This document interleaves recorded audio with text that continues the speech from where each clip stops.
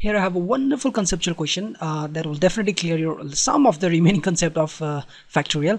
Here the question is saying 4 factorial plus 3 factorial is 7 factorial. Is it? No way! We have already learned. It's not like that, you know.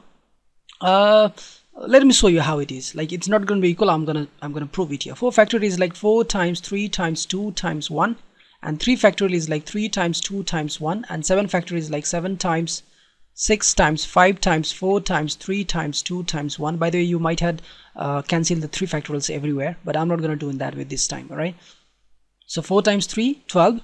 12 times 2, 24. It's 24. 3 times 2, that is 6. 7 times 6, 42. 42 times 5, 210. 210 times 4, 840. 840 and 3. Oh my god, it's getting complex. I have to do 840 into 6.